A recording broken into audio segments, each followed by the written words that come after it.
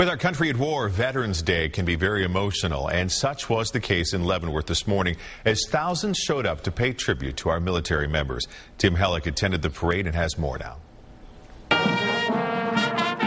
Touted as one of the largest Veterans Day parades west of the Mississippi, Leavenworth proved its patriotic spirit. It's emotional because, all of these people, serving our country. With hot drinks in hand, spectators of all ages waved flags and snapped pictures. Barbara brought her two sons to the parade as a learning experience. We're just teaching them about their country and about the soldiers and the freedom that they give us.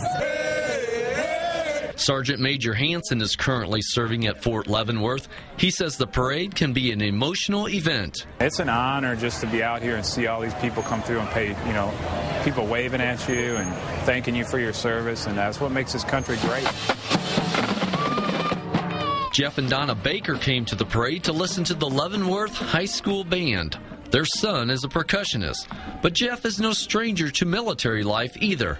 He recently retired after 21 years in the Army. With two wars going on and a lot of sacrifice going on, but not only the veterans, but the families that are left behind. All of these people standing up for us, it's just, it gives you goosebumps. A feeling of pride that's sure to be passed on to her boys.